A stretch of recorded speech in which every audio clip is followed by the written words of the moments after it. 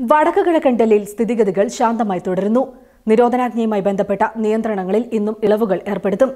കഴിഞ്ഞ ദിവസം ഇളവ് ഏർപ്പെടുത്തിയതിലുള്ള പ്രതികരണം പോലീസിന്റെ ആത്മവിശ്വാസം കൂട്ടുന്നുണ്ട്. സ്ഥിതിഗതികൾ ശാന്തമായി തുടർന്നാൽ ഒരാഴ്ചയ്ക്ക് ശേഷം സേനയെ പിൻവലിക്കാമെന്ന വിലയിരുത്തലുകളുണ്ട്. നിലവിലെ സ്ഥിതി തൃപ്തികരമെന്നാണ് ആഭ്യന്തര വകുപ്പിന്റെയും വിലയിരുത്തൽ. അതേസമയം പൌരത്വ നിയമത്തിനെതിരെയുള്ള പ്രക്ഷോഭത്തെ അടിച്ചമർത്താൻ വേണ്ടിയുണ്ടാക്കിയ വർഗീയ കലാപമാണ് ഡൽഹിയിൽ നടന്നതെന്നാണ് സിപിഐഎം സംസ്ഥാന സെക്രട്ടറി കോടിയേരി ബാലകൃഷ്ണൻ ആരോപിക്കുന്നത്. മോദിയുടെ അവശേഷിക്കുന്ന 4 വർഷങ്ങളിൽ രാജ്യത്ത് RSS കലാപം വ്യാപകമാക്കും. അതേസമയം ഹിന്ദുരാഷ്ട്രത്തിന് ബദൽ ഇസ്ലാമിക രാഷ്ട്രമാണ് എന്ന കാഴ്ചപ്പാടുമായി എതിരിടാൻ പോയാൽ അത് RSS ഉദ്ദേശിക്കുന്ന വർഗീയ ധ്രുവീകരണത്തെ സഹായിക്കുമെന്ന് കോടിയേരി ചൂണ്ടിക്കാട്ടുന്നു. അതിനാൽ ജമാഅത്തെ ഇസ്ലാമിയെയും SDP-യെ മാറ്റി നിർത്തിക്കൊണ്ടുവേണം പൌരത്വ പ്രക്ഷോഭം മുന്നോട്ട് കൊണ്ടുപോകാനെന്നും അദ്ദേഹം പറഞ്ഞു.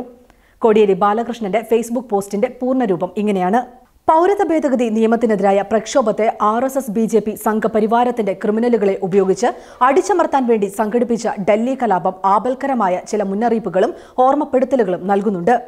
മോദി ഭരണത്തിന്റെ ശേഷിക്കുന്ന 4 വർഷം രാജ്യത്ത് വർഗീയ കലാപം വ്യാപകമാക്കുന്നതിനുള്ള RSSന്റെ ഇടപെടൽ ശക്തിപ്പെടുത്തും എന്നതാണ് ആദ്യത്തെ കാര്യം. പൌരത്വ പ്രക്ഷോഭത്തെ ക്ഷീണിപ്പിക്കാൻ വർഗീയ കാർഡ് ഇറക്കുകയും കഴിയുന്നത്ര ഇടങ്ങളിൽ വർഗീയ കലാപം ഉണ്ടാക്കുകയും ചെയ്യും. പ്രതിഷേധക്കാരെ നിഷ്ഠൂരമായി അടിച്ചമർത്തുമെന്ന മുന്നറിയിപ്പാണ് കേന്ദ്രം നൽകുന്നത്. മുസ്ലിങ്ങൾക്കെതിരായ വംശഹത്യ ഗുജറാത്തിൽ മാത്രമായി ഒതുങ്ങുന്നതല്ല എന്ന ഓർമ്മപ്പെടുത്തലും ഉണ്ടായിരിക്കുന്നു. UPയിൽ യോഗി ആദിത്യനാഥ് സർക്കാർ അതിനിഷ്ഠൂരമായ പോലീസ് നടപടികളിലൂടെ 20 പൌരത്വ പ്രക്ഷോഭകരെ വെടിവെച്ചുകൊന്നു. പോലീസിനെയും അർദ്ധസൈനികരെയും നഗ്നമായ മുസ്ലിം വിരുദ്ധ സേനകളാക്കി അധപതിപ്പിക്കുന്നു. അതിനൊപ്പം സംഘപരിവാറിന്റെ റൌഡി സംഘത്തിന് അക്രമം നടത്താൻ എല്ലാവിധ ഭരണകൂട സംരക്ഷണവും ഉറപ്പുവരുത്തിയിരിക്കുന്നു. വംശഹത്യയുടെ പുതിയ ഗുജറാത്ത് പതിപ്പ് വരാൻ പോകുന്നു എന്ന് സാരം. രണ്ടാമതായി, ഒരു വശത്ത് ഹിന്ദുത്വ സ്വേച്ഛാധിപത്യ വാഴ്ചയുടെ കടന്നാക്രമണവും മറുവശത്ത് അതിനെതിരെ വളർന്നുവരുന്ന ചെറുത്തുനിൽപ്പും. ഇതാണ് ഇന്ന് ഇന്ത്യ കാണുന്നത്. പൌരത്വ ഭേദഗതി നിയമവും അനുബന്ധ നടപടികളും ന്യൂനപക്ഷ വിരുദ്ധമാണ്. അതിനാൽ മുസ്ലിങ്ങൾ പ്രതിഷേധത്തിൽ വൻതോതിൽ പങ്കെടുക്കുന്നത് സ്വാഭാവികം. ഈ ജനകീയ പ്രതിഷേധത്തെ ഹിന്ദു മുസ്ലിം ഏറ്റുമുട്ടലായി ഉയർത്തിക്കാട്ടാനാണ് BJP ശ്രമം.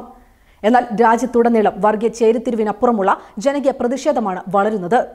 ഹിന്ദു രാഷ്ട്രം സ്ഥാപിക്കാനുള്ള സംഘപരിവാറിന്റെയും മോദി സർക്കാരിന്റെയും അജണ്ടയെ എങ്ങനെ പ്രതിരോധിക്കണം എന്നുള്ളത് പ്രധാനമാണ്. മതനിരപേക്ഷതയുടെ അടിസ്ഥാനത്തിലായിരിക്കണം പ്രതിരോധിക്കേണ്ടത്. ഹിന്ദു രാഷ്ട്രത്തിന് ബദൽ ഇസ്ലാമിക രാഷ്ട്രമാണ് എന്ന കാഴ്ചപ്പാടുമായി എതിരിടാൻ പോയാൽ അത് RSS ഉദ്ദേശിക്കുന്ന വർഗീയ ധ്രുവീകരണത്തെ സഹായിക്കും. അതുകൊണ്ടാണ് ജമാഅത്തെ ഇസ്ലാമിയെയും SDP-യെയും മാറ്റി നിർത്തിക്കൊണ്ടുവേണം പൌരത്വ പ്രക്ഷോഭം മുന്നോട്ട് കൊണ്ടുപോകേണ്ടതെന്ന് CPIM വ്യക്തമാക്കുന്നത്. ആ നിലപാട് മുന്നോട്ട് കൊണ്ടുപോകാനുള്ള ഓർമ്മപ്പെടുത്തലാണ് ഡൽഹി കലാപം നൽകുന്നത്. മൂന്നാമതായി, ഹിന്ദുത്വ അജണ്ട നടപ്പാക്കുന്നതിന് മോദി അമിത്ഷാ കൂട്ടുകെട്ടിന്റെ കേന്ദ്രഭരണവും BJP സംസ്ഥാന സർക്കാരുകളും സംഘപരിവാറും RSSന് സ്വാധീനമുള്ള പ്രദേശമെന്ന പോലെ മറ്റിടങ്ങളിലും കർമ്മപരിപാടികളുമായി ഇറങ്ങും. ഇതിനെ ചെറുക്കാൻ കോൺഗ്രസിന് സംഘടനാപരമായും ആശയപരമായും ശക്തിയില്ല. അതിനാൽ ഇനിയുള്ള നാളുകളിൽ ഹിന്ദുത്വ അജണ്ടയെ പ്രതിരോധിക്കാനുള്ള ബഹുജന രാഷ്ട്രീയ സമരം വളർത്താൻ ഇടതുപക്ഷവും മതനിരപേക്ഷ ജനസമൂഹവും മുന്നോട്ട് വരണം. ഡൽഹി കലാപത്തിലെ RSSന്റെയും മോദി സർക്കാരിന്റെയും കുറ്റകരമായ പങ്ക് തുറന്നുകാട്ടി CPIM ജനറൽ സെക്രട്ടറി സീതാറാം യെച്ചൂരിയുടെ നേതൃത്വത്തിൽ ഡൽഹിയിൽ ബുധനാഴ്ച നടന്ന പ്രകടനം ശ്രദ്ധേയമായ രാഷ്ട്രീയ ഇടപെടലാണ്. സമാധാനം പുനഃസ്ഥാപിക്കാൻ പട്ടാളത്തെ ഇറക്കണമെന്ന് CPIM ആവശ്യപ്പെട്ടു. ഡൽഹി വിഷയത്തിൽ കേരളത്തിൽ 2 ദിവസമായി 1000-ഓളം പ്രദേശത്ത് മതനിരപേക്ഷ റാലികൾ നടന്നു.